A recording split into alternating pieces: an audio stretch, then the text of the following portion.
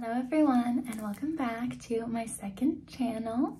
If you know me from my ASMR YouTube, which I'm assuming a lot of you do, then you'll recognize this background from most of my role plays. It's really simplified right now because I am getting ready to move soon, but I thought it was too cute to not bring onto this channel. I really like this little setup I have.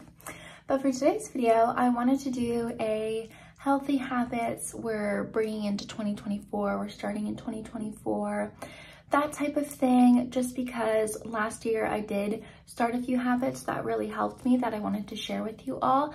And already in the new year, I've started a couple things that have helped me just be more productive, more energized, happier overall. So I thought I would share them with you guys so we can have a happy, healthy, and productive 2024. Of course, if you have tips of your own, then be sure to leave them in the comments to help all of us out.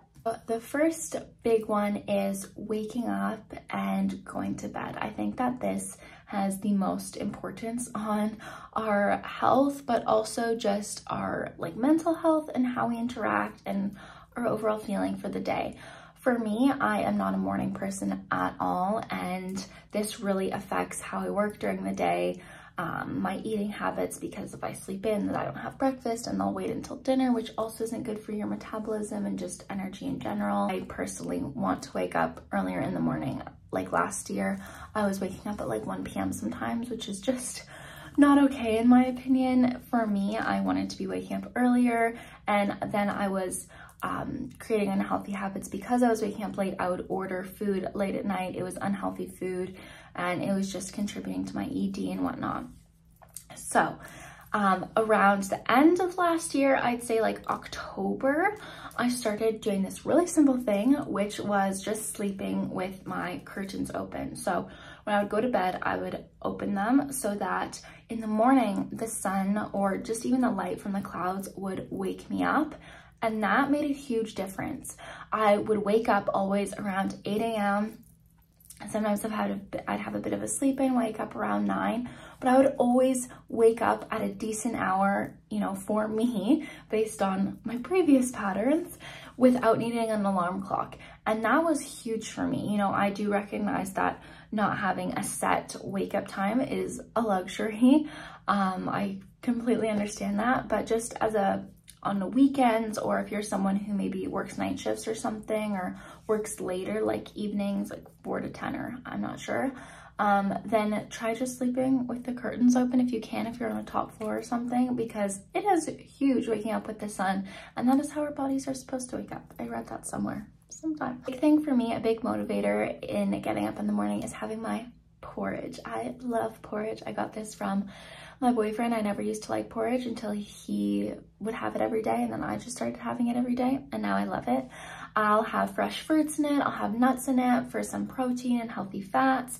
And a big thing in the morning is making sure you are getting protein, because that is going to start your day really well. Whether it's a protein shake, if you aren't vegan, like eggs and bacon, or you know, eggs and a meat, or if you are vegan, having some nuts, or even like, I know the Beyond Meat stuff isn't great for you, but if that's easier for you, then you can do that.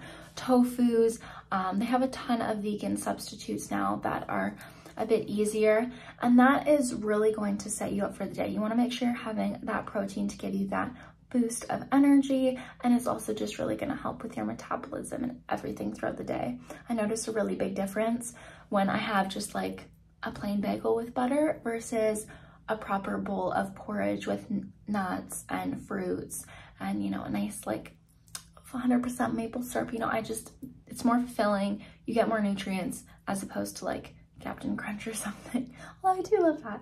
Now, another way that you can get this boost of energy, whether it's at the beginning of the day or a midday pick-me-up, which is how I usually like it, is through Magic Mind, okay? So they offer these boost of energy shots, and they are amazing. I've been having them for about a week and a half now. You can see my box is already half empty. First and foremost, can we get an appreciation for the packaging, especially with my name being Ocean? Like, how adorable. I want to keep this box to gift it to someone. It's so cute. So here is what the little bottles look like, and they are productivity shots, okay? So energy shots, productivity shots, however they work for you. For me, I find that they're a bit of both. I normally film every day from about 9:30 to 4 p.m. and I find that around 1 p.m. I get a midday slump, you know, no matter if I'm having a big breakfast full of protein and whatnot, around 1 p.m. I just want to take a big nap. And the thing that keeps me going are these Magic Mind productivity shots. After I take one, I definitely do feel more awake, more energized. What's funny is that when I was first taking them, I took them like later at night, and then I would be up working so late, which I don't normally do as much anymore because I told you guys I'm trying to go to bed earlier and wake up earlier. And I was like, why do I have all this energy at night? Like, why am I working so much at night? Because I broke this habit. Like, what's going on? And it was because of this, because they really do make you more productive and in the zone. And so that's why I take them around 1 p.m. and by 2, I am good to go. I've got another 2-3 hours of filming in me, and then I call my boyfriend. So we've got lots of energy from this. It is like a shot, and inside you have the nootropics, the matcha, adaptogens, and vitamins. There's also lion's mane and cordyceps mushrooms to boost your clarity and focus as well. In terms of the taste, I will say that it is a little bit of a strong like green juice taste. However, I'm not someone who could ever do like the ginger shots or something. I hate the taste of ginger, and this is not bad at all to drink. Like, we can have one now. I mean, it is 10:40, but we can start the day with a nice productivity shot. This January Magic Mind wants to help all of you crush your 2024 goals fully focused. They're giving you 1 month free when you sign up for 3 months on their website. This is only for the end of January, so be sure to get it before February, okay? And you can also get 20% off using my code oceanna20. This makes it 75% off. Have the link and coupon code in this description for you guys as well. There's no harm in trying it. You also get a 60-day money-back guarantee. So now that we've talked about productivity, energy, all of that, let's also wind it down a bit and talk about some self-care.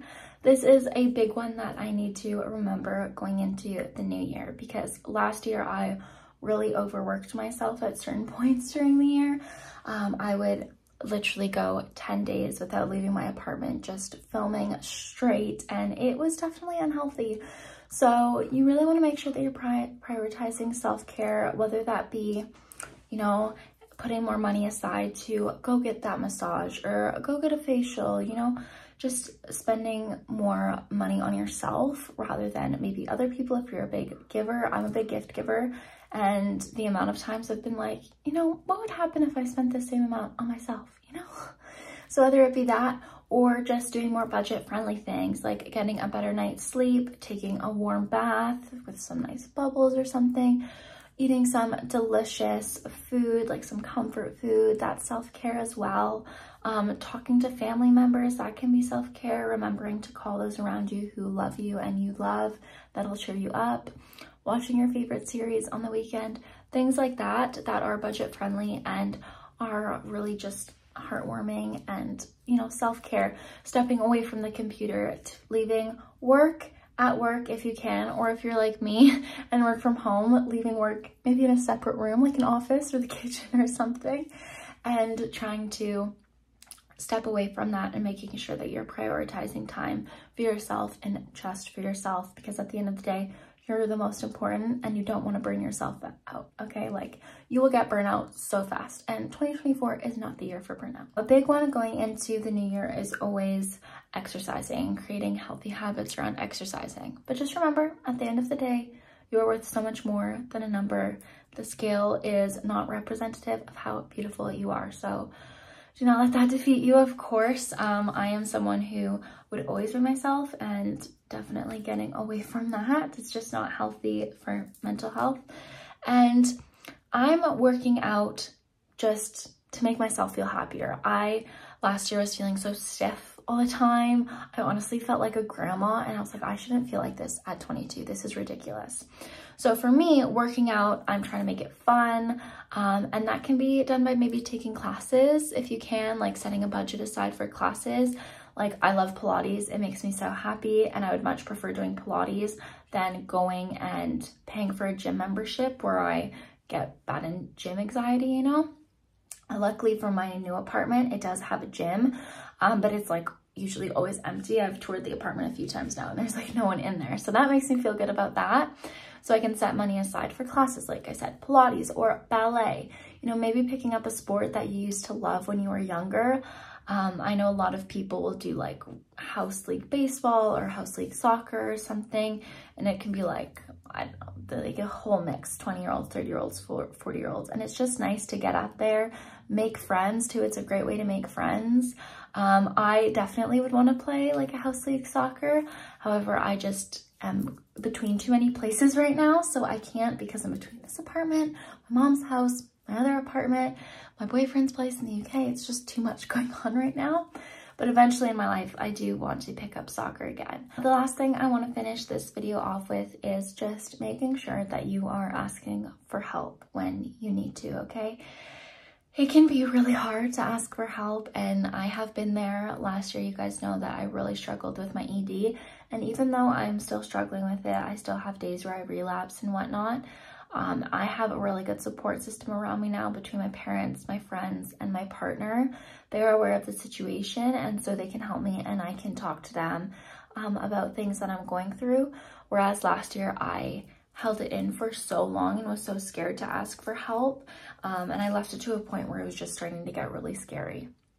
So I know it can be really, really hard to take that step, but I encourage you to ask for help whenever you need it, whether that be just help on an assignment from a professor, help on a project from a classmate because you're not sure about something, or whether that's help, you know, on a more maybe profound level and getting a therapist, or talking to your parents about getting a therapist, you know, whatever it may be, just making sure that you're reaching out. Remember that you're loved. I'm proud of you, okay?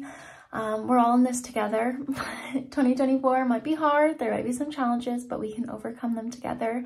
And it is okay to ask for help. It does not make you any more weak, and it does not make you any more less than any of the rest of us. We all need help, and it's okay to ask for help. I just want to end the video with that. I just want to preface this with the fact that I'm not a motivational speaker. I'm not a psychologist, not a nutritionist, not any of those things. I am just a 22-year-old gal trying to share some of my healthy habits, tips, and tricks that have helped me go at the end of last year and going into the new year, and hopefully they help all of you as well. But of course, I don't know everything. I don't even know half of everything. So be sure to leave ideas in the comments that have helped you as well, and you think could be beneficial for all of us. And once again, be sure to check out Magic Line and that deal that they have going on for January. It ends at the end of January. So be sure to use my code oceanna20 to get 20% off. And yeah, be sure to check them out. I'll have the link in the description box. Okay, I love you all so much, and I will see you in my next video.